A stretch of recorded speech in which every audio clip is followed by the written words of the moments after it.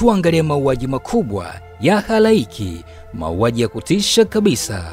Kwanza ni Wajerumani walivyolimaliza kabila la Wahehero. Baada ya kusikia fununu ya madini nchini Namibia, Wajerumani wakiongozwa na Karl Peters walikuja na kutawala pwani ya nchi hiyo na kukaa katikati ya kabila la Wahehero. Kosa kubwa wenyeji walilolifanya ni kujifanya wabishi. Hapo wakazungukwa pande zote. Upande uliobaki ulikuwa ni wajangwa ambao visima vyote vya maji Mjerumani aliviweka sumu. Hapo ulikuwa uchague wewe, ukimbie unywe maji ya sumu au ufe na kiu jangwani au ukutane na risasi. 80% ya wenyeji wote waliuawa kikatili bila huruma. Namba 3 ni Wasovieti, yani USSR, walipohamisha jamii nzima ya Wachechnya.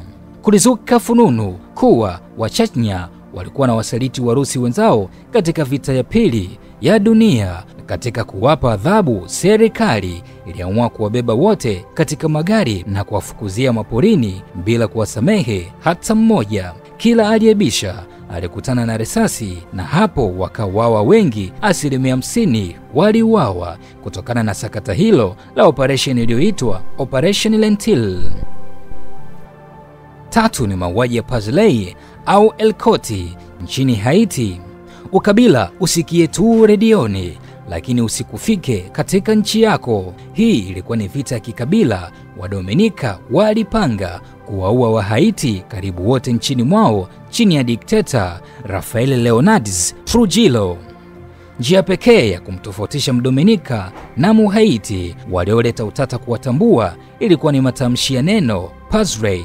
Wahaiti walikuwa hawawezi kulitamka vizuri neno hilo na lugha yao. Wote walioshindwa waliuawa kinyama, na kuepusha risasi zisiishe mapema waliamua kutumia mapanga na marungu na kuwapiga asubuhi, mchana na usiku.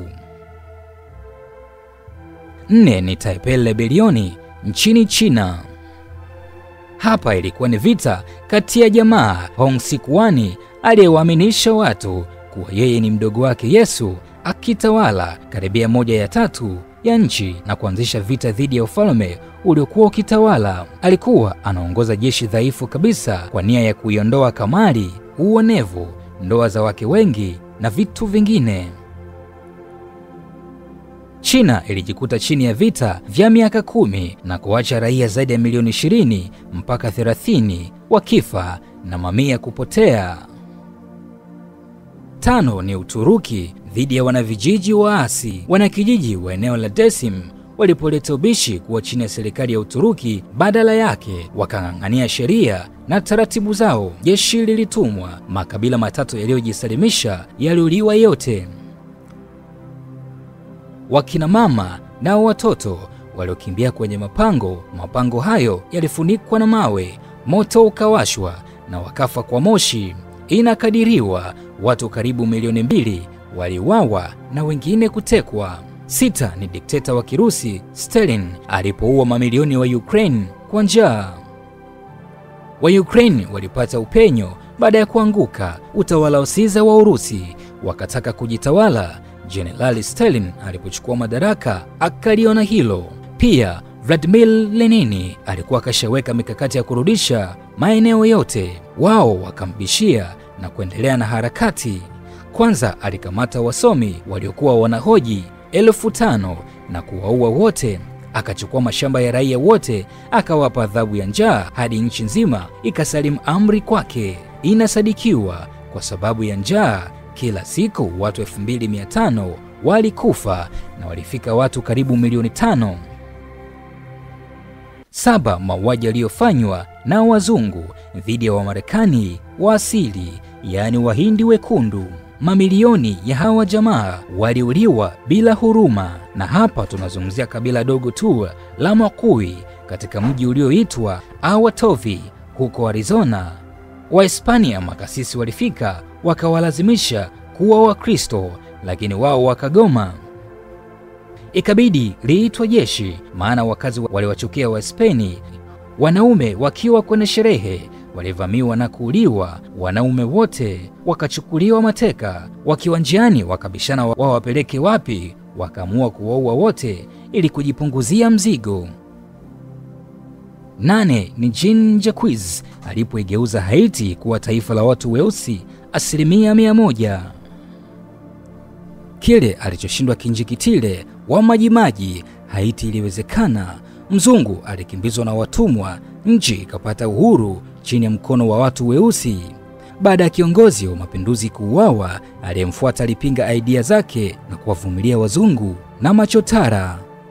Amri ilitolewa kuua wazungu wote nchi nzima. Hakuishia hapo tu, alipita kila mji kuhakikisha agizo linafuatwa. Katika mji mkuu tu, wazungu zaidi ya 800 waliuawa kama wanyama na wengine kukimbia. Ilikuwa revenge ya aina yake.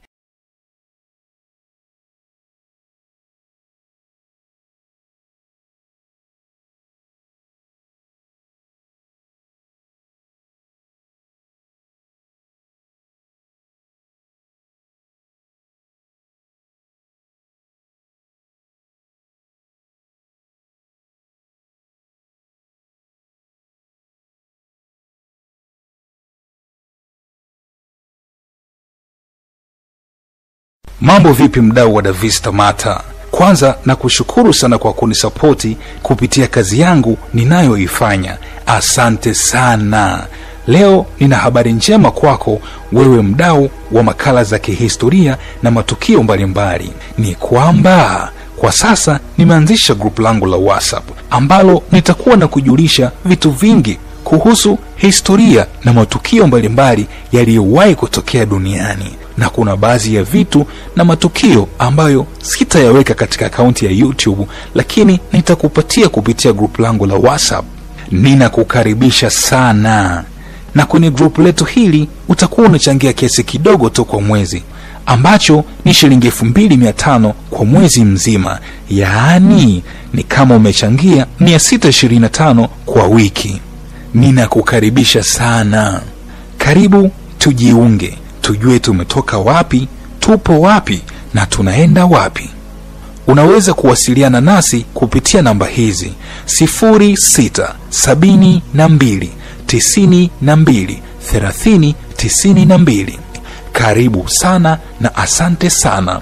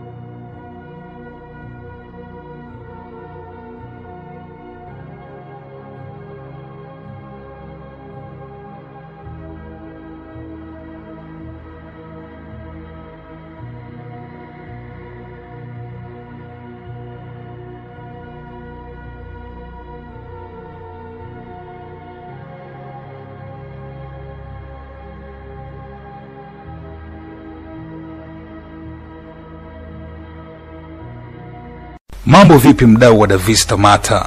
Kwanza na kushukuru sana kwa kunisapoti kupitia kazi yangu ninayoifanya. Asante sana.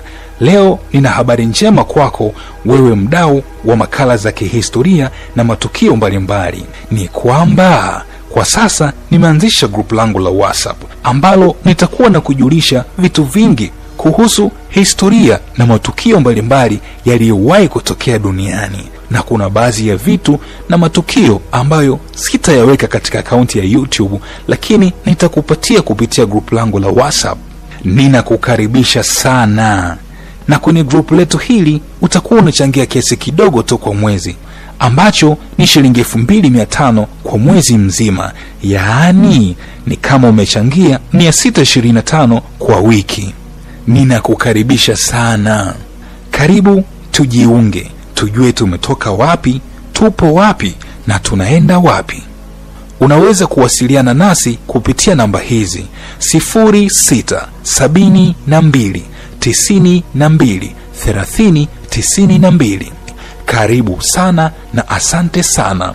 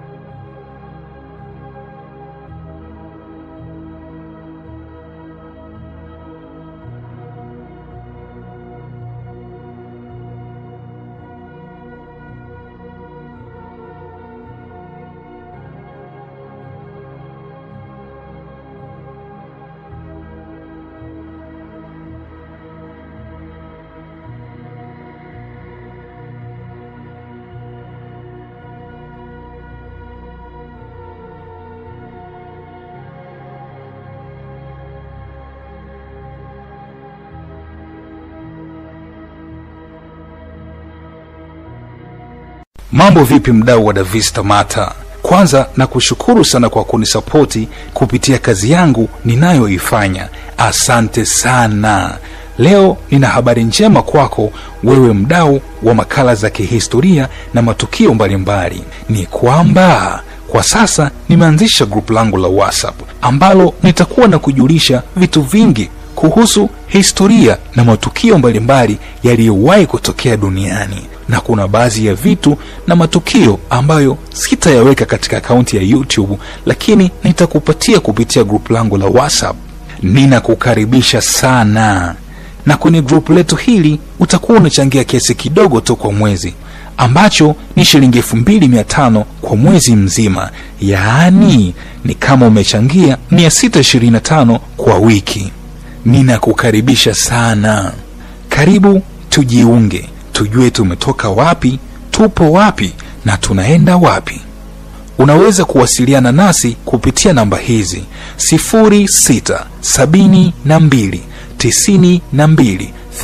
0672923092.